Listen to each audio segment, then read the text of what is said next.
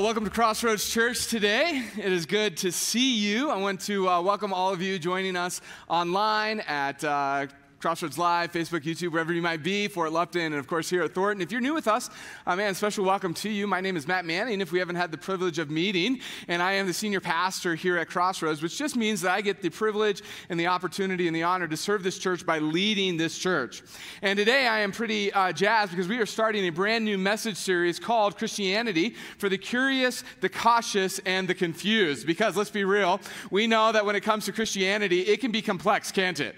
Like it can feel so complicated at times. A couple of weeks ago, I was talking to a buddy of mine. He's not a believer. He's not a Christian. And I was telling him about this series. And he says, when it comes to Christianity, it feels like a fog is the way that he described it. He said, you know when you like wake up in the morning and the heavy fog's kind of moved in and you're driving and you don't really know where you're at. You don't know where you're going. You can't really see. He goes, that's Christianity for me. And I thought, man, that is so insightful. And so really what this series is over the next 6 weeks is us taking a journey together with hopes of really lifting kind of the religious fog of Christianity so that we can see it as it actually is. Because the reality is that we know every week when we come together, there are some of you who are here, and you would describe yourself as like curious. You would say, I'm here today, and I'm here because I'm a curious person. I'm spiritually open, and you know that like inside you just know that there's like a God out there somewhere, but you're just not sure because of the fog of Christianity who that God is.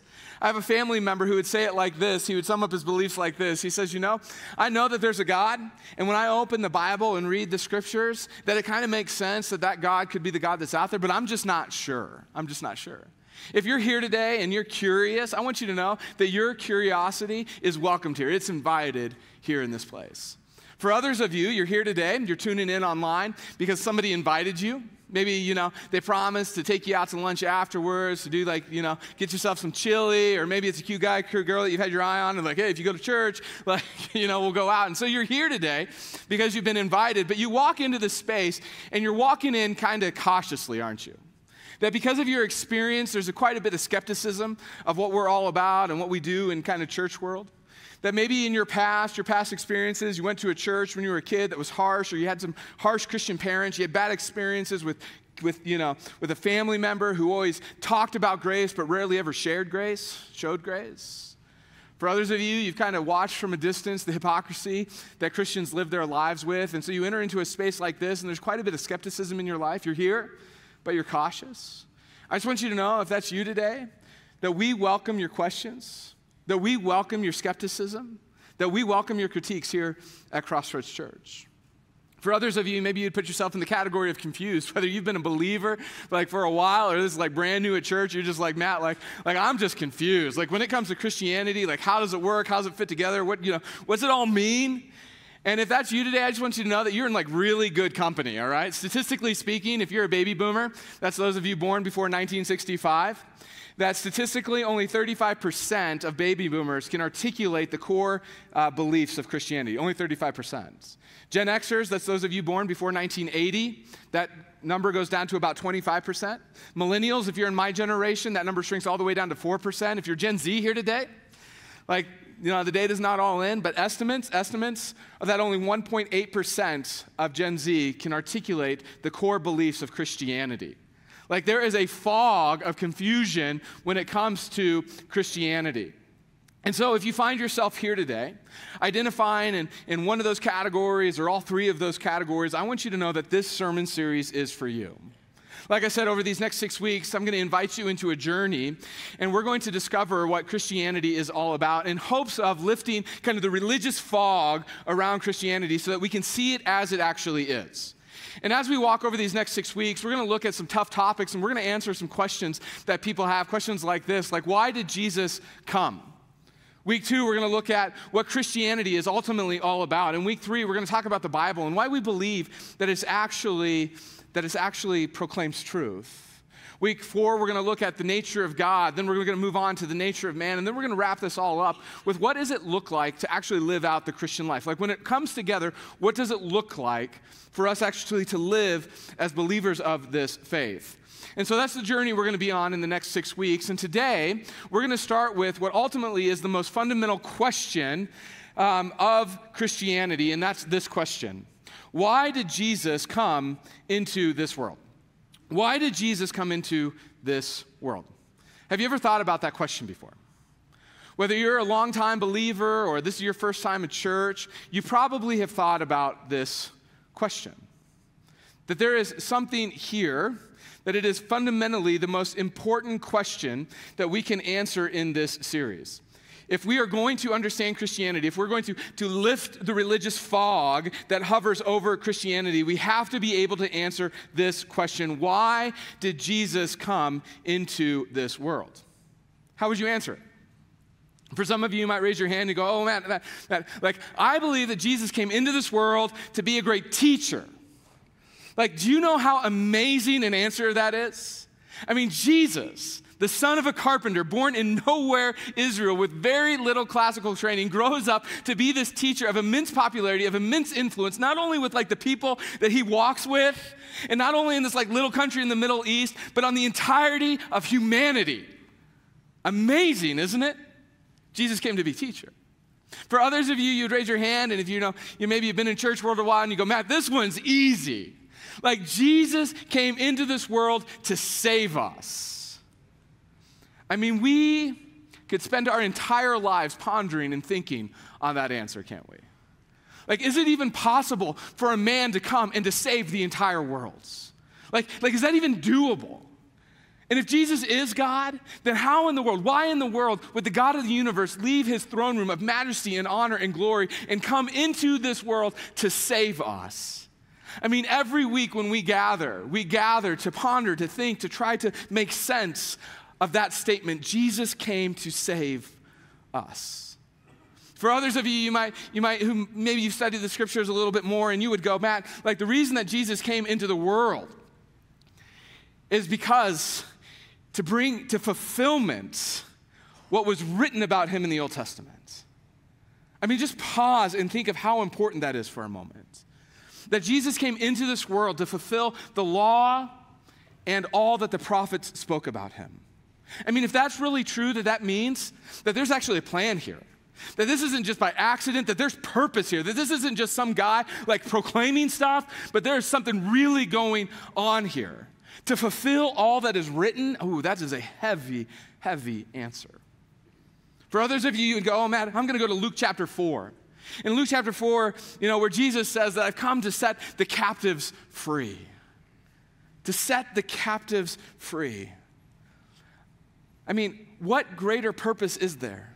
To come alongside people who are in handcuffs that they don't even know that they have on and to deliver them. To come to those who are imprisoned in enemy occupation and to give them freedom. There are very few greater purposes in this world than to set the captives free. The reality is that you and I, that we could spend an entire day just talking about why Jesus came. But did you know that Jesus actually answered this very question? And he did so very specifically and very objectively, and he did it in John chapter 18. So if you have your Bibles, I'm going to invite you to go ahead and turn to John chapter 18. You can open your Bible apps there. If you don't have a Bible, don't worry, we're all going to put it on the screen here in just a few moments. But as you turn there, kind of let me set the scene for you. That Jesus is standing before a man named Pontius Pilate.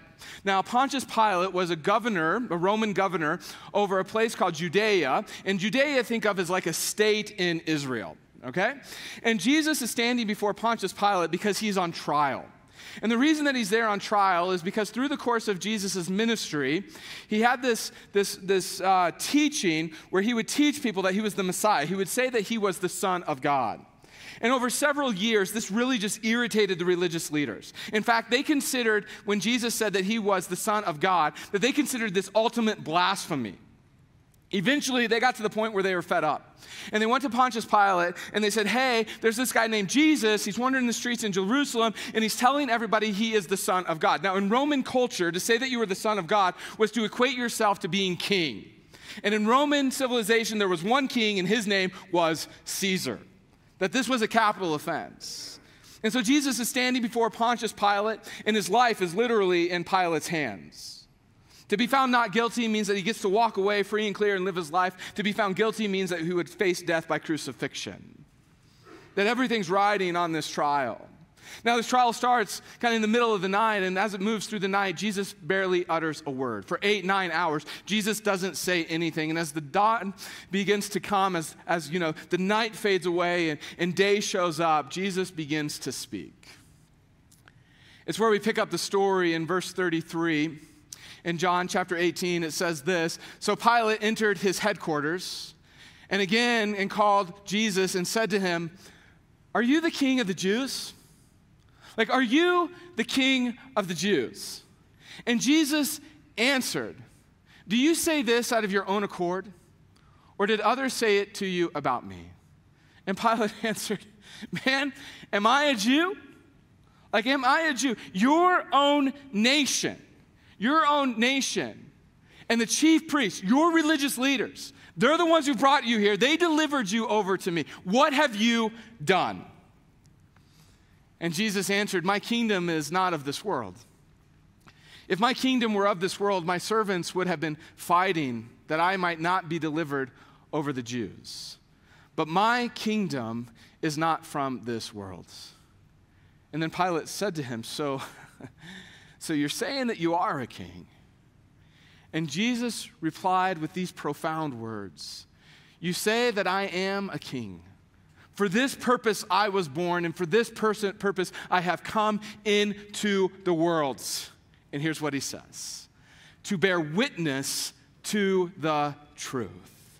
In other words, what Jesus is saying is the reason that he came into this world is so that you and me, so that we would know truth. Like there's something going on here. There's something important that we need to see here. That if we're going to understand Christianity, if the fog is going to lift, that it'll be because we have wrestled with truth. That truth is the linchpin in bringing understanding to what we are seeking. Now, if I was to tell you that this week that I was called to be a witness, where would you guess that I was hanging out? Anybody? Yeah, the courthouse. That's exactly it, that I would have been at the courthouse, that culturally we understand how this works. A few years ago, here at Crossroads at our community center, our roof was in need of repair. A storm had moved through, as it is custom in Colorado to have nasty storms that just rip apart roofs. That happened to us. Well, it was really expensive, and our insurance agency decided that it was too expensive for them to pay, so they just dropped us. Well, the contractor's doing the work, and eventually the contractor has to sue the insurance agency in order to get paid. And Chip Case, who is our community director for the community center, was called several times to bear witness to what was going on in our situation. That culturally, we understand how this works. So what Jesus is implying here is that there is a trial going on, that there is a trial that's happening. And he's not necessarily talking about the current trial that he's in, standing before Pilate, that will ultimately lead to his crucifixion. While that's a part of it, it's not all of it. He said that there is a trial going on, and it's been going on as long as time itself. And what's on trial is truth. That Jesus says to Pilate in this moment, "For this reason I have come, to bear witness to the truth." Now, if you've ever sat down and read the Gospels, that's the first 4 books of the New Testament: Matthew, Mark, Luke, and John, the accounts of Jesus' life. If you've ever sat down and read those Gospels, then you are familiar with seeing Jesus on the witness stands in this trial of truth. If you've read the Gospels, you've probably come across the phrase that Jesus echoes, where he says, "I tell you the truth." 75 times in the 4 Gospels, Jesus says these words: "For I tell you the truth." When we zoom into one of the Gospels, say the Gospel of John, we see Jesus sitting on the witness stand more vividly and more clearly. Like in John chapter 1, verse 17, where John writes these words: "For the law was given to Moses," or through Moses, "but grace and truth, they came through Jesus Christ." That Jesus is here on the witness stand. Later in John 17:17, Jesus is praying, and he prays these words: "Sanctify them in the truth, that your word is truth." What Jesus is saying is that your set apartness, your holiness, your justification, that it is grounded in truth, and that the Bible, the Word of God, is truth. In John 8:32, we have the most famous words that Jesus ever spoke when it came to truth, when he looks out and he says, "You will know the truth, and the truth, it'll set you free." That at least according to Jesus, the thing that causes us to be in captivity, the thing that causes us to be in handcuffs is lies. It gives all new meaning to those of you who would have raised your hand and said, Jesus came, right? Out of Luke chapter 4 to set the captives free. Jesus says that when it comes to our captivities, that we are captive because of our lives, but it's the truth that ultimately sets us free. In John 14:6, Jesus would say to his disciples these words. He says that I am the way, that I am the truth and the life, that no one comes to the Father except through me. That most all of us here, believer or not, kind of understand when Jesus says that I'm the way, that we know that what he's trying to say there is that there's only one way to heaven. That on the mountain of faith, there's not many trails that are heading up. There's one trail, and his name is Jesus. And if you've been around church world, you could probably explain what it means when Jesus says that he is the life. That Jesus is the one who gives life, and he gives it abundantly. But what does it mean? What does it mean that Jesus is the truth? It's an important question that we need to answer. And so Jesus is standing before Pilate, and he looks at Pilate and he says these words in chapter 18, verse 37. He says this. He says, "Everyone who is of the truth listens to my voice." What is Jesus implying here? What is Jesus saying? What he's communicating to us is that there are actually sides to this. There are actually sides when it comes to this trial. Go all the way back with me to Genesis chapter 1. In Genesis chapter 1, we have the creation account, and in the creation story, most scholars believe that before God created everything that we can kind of see, everything that we experience, before he created the world that we know, he first started with the heavenlies. That God created the heavenly realm, and in it, he populated it with these beautiful beings that we call angels.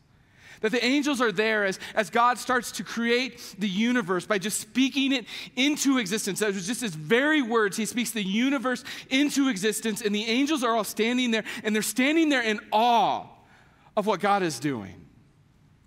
On the sixth day, God gets his hands dirty. He gets down in the dirt. He begins to form man. He breathes life into man.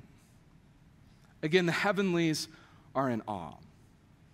Now, most biblical scholars believe that when it comes to Satan, the one that we call the devil, that before the fall of Genesis chapter 3, that Satan actually had a place of honor beside God. Like he was in the courtroom with God, that he was the commander over the angels. Like that was his duty, that was his job. It was a place of honor.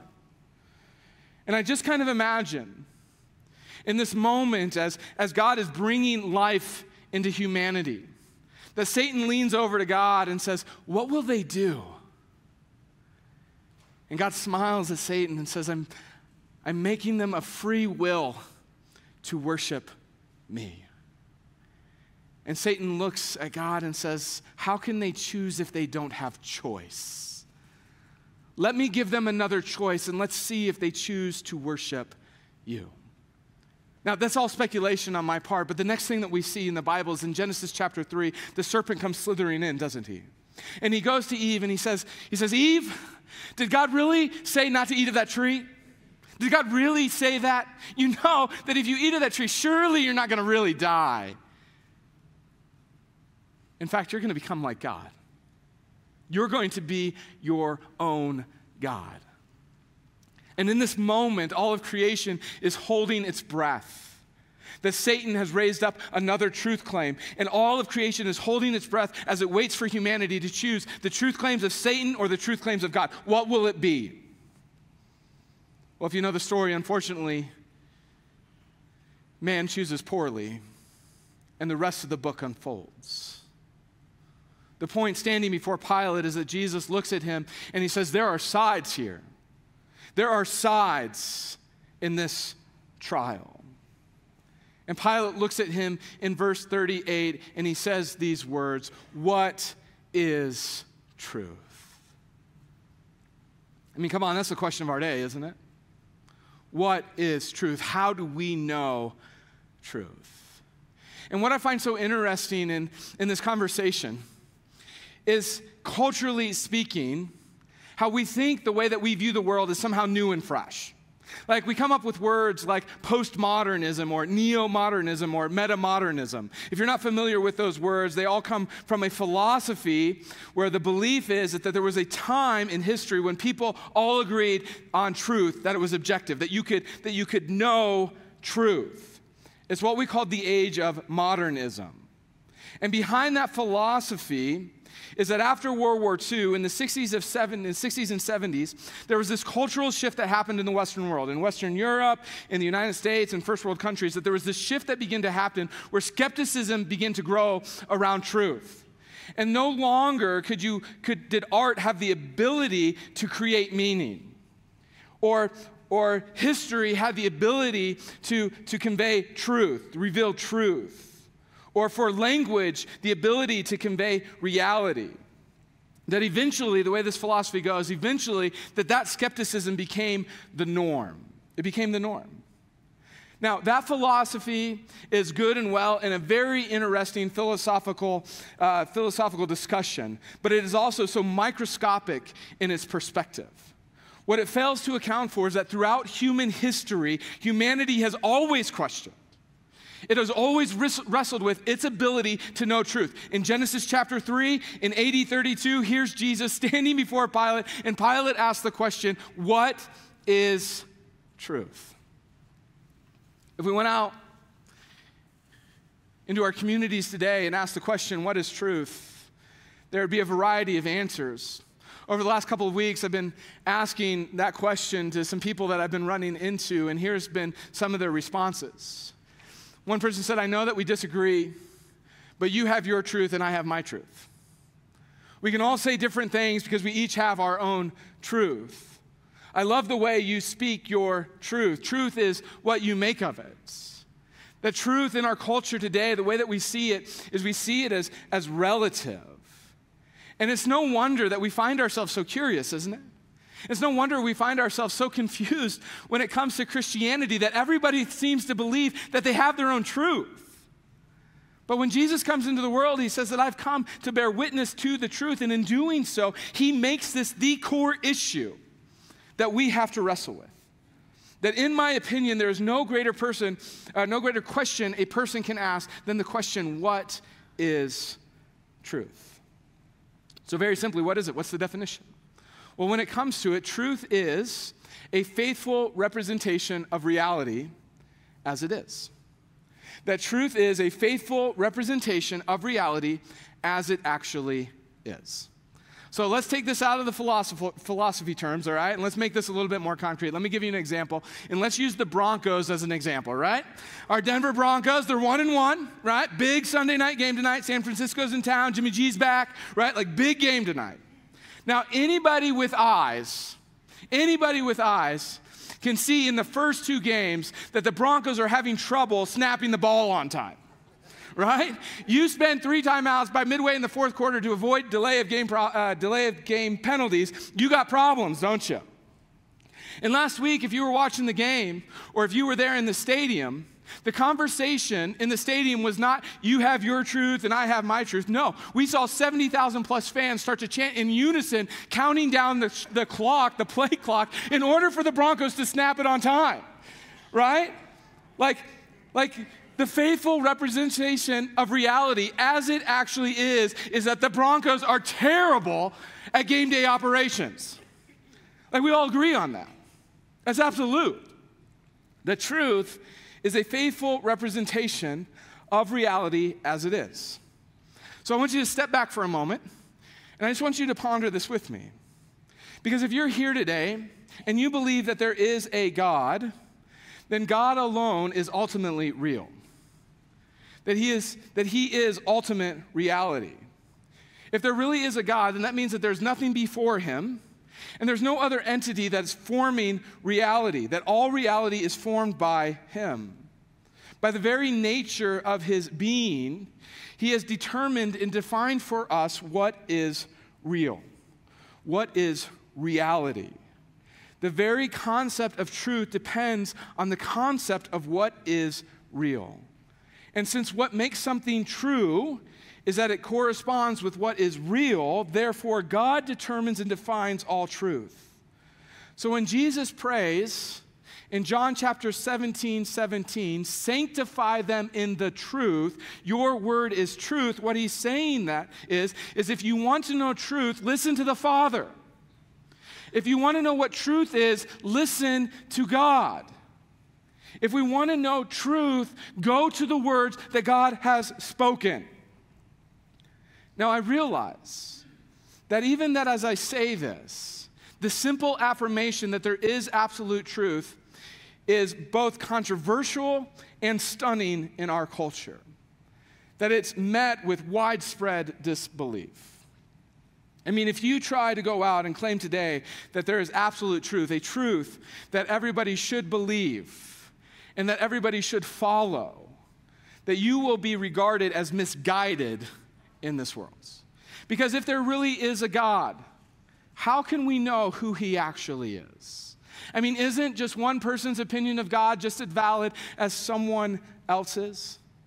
And on top of that, to claim that there is absolute truth leads to intolerance and prejudice against what other people think.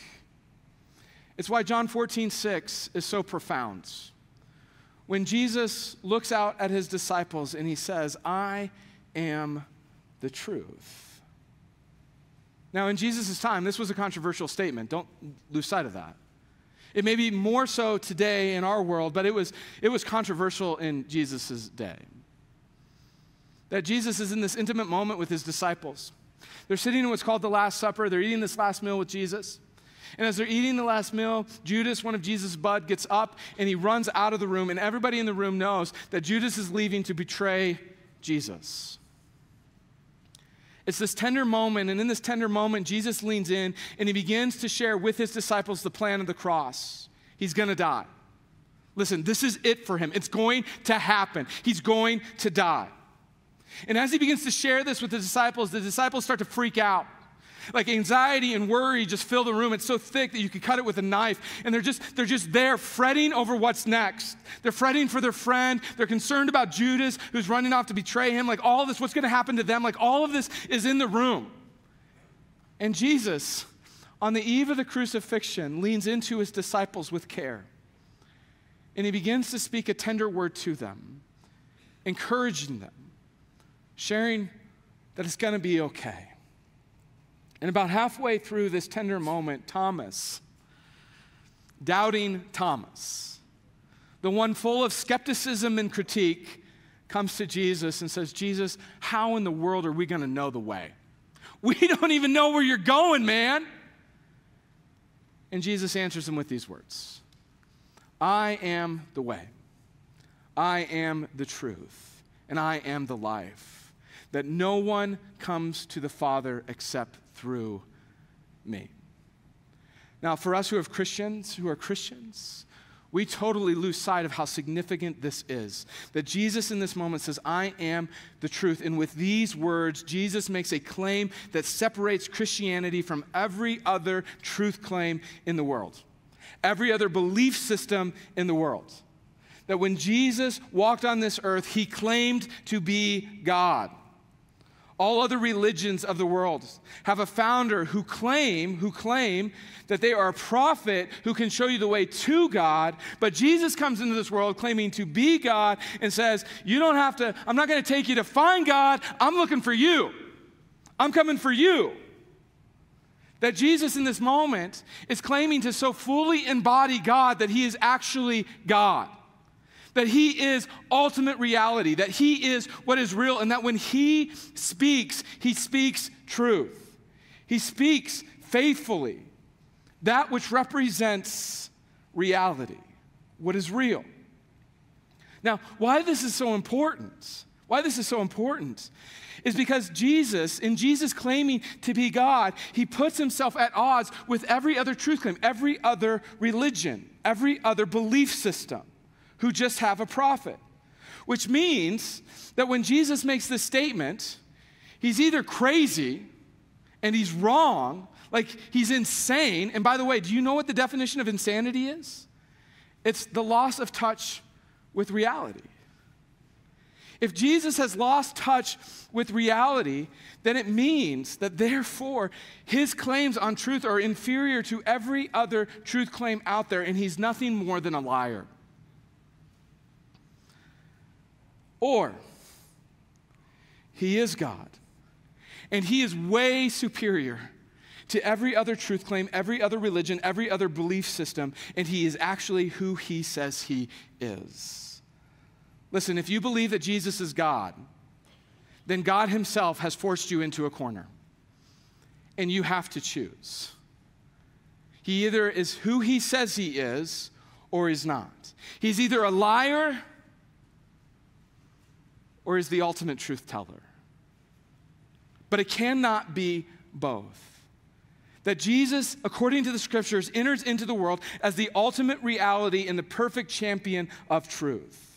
It's God's final and decisive way of saying that truth is not impossible for us to reach, that truth is within our grasp, that it has come to us, that he's willing to chase after us in order for us to find it. And the question is do we believe it?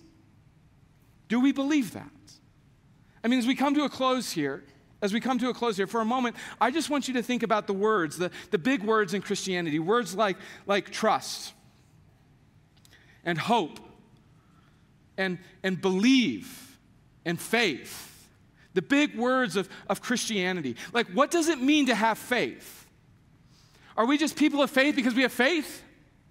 Like, are we just people of hope because we're wishing something great's gonna happen? Like no. Like, there's a thread throughout Christianity that we have put our faith in the truth claims of God and the one who professes those truth claims. That our trust is in the promises of God, that what God has promised, he will deliver on. That our hope is in the fact that God has invaded this world, dying on the cross for our sins, rising again 3 days later so that we might have life and have it abundantly. That our trust is that in knowing the truth that we will be set free. The question is do you believe it? That you have an opportunity to believe the claims of Jesus, that he is who he says he is, the way, the truth, and the life. If you're ready to accept that today, I want to pray for you. Would you bow your head with me? Father, we know that your presence is here. And Father, in a culture who wrestles, just as Pilate did, is the culture of your day with what is truth. Lord, I am so grateful that you are so clear, that you are so concise, that you're so objective with why your son came into this world so that we might know truth. And so, Father, today I pray for those. I pray for those, Lord, who are seeing you as you are. The one who came so that we might know truth. That we would see ourselves clearly because of the way that you've spoken, as sinful and in need of a Savior. That we would see you for who you are, the one who came and lived a perfect life, dying on the cross for the forgiveness of those sins. And as we put our faith in you, as we put our weight on you, Lord, we trust that you will deliver us from our sins, that you will forgive us of our sins, and in doing so, that you call us children of God. And in that, we have life, and we have it abundantly. In that, we find the freedom to live. And so, Lord, I pray that as you whisper to people today, Lord, as they stand before the cross, Lord, that they would come humbly with their sins, knowing that they can't hide anything from you, asking for the forgiveness. In doing so, receiving your mercy and your grace. God, we thank you for being an amazing and awesome God. It's in Jesus' name that I pray. Amen. Today we gather together and we remember Jesus' sacrifice through what we call communion. That Jesus, when he's with his disciples, In that moment where Judas leaves, he takes the bread and he breaks it and he says, "This is my body broken for you." The truth is that you have sin that you cannot pay for, and it separates you from God. And Jesus says, by my body being broken, you can have that relationship that you seek with God again, that you can know him. And so today, we eat of the bread together as a family, remembering Jesus' sacrifice. And with the cup, he says, this is the cup of your salvation. As you drink it, know that you are free. And so we drink our freedom today.